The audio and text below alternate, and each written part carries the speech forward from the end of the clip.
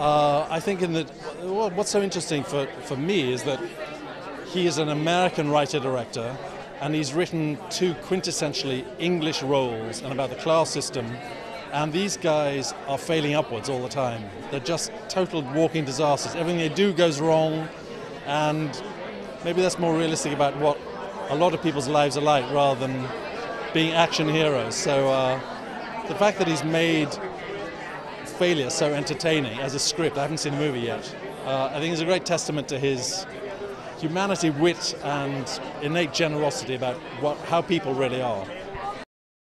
I'd met Jude because I worked with his first wife, Sadie Frost, on Dracula 100 years ago. So I'd met him a few times, and my wife is a dialect coach, had worked with him, so I just met him socially.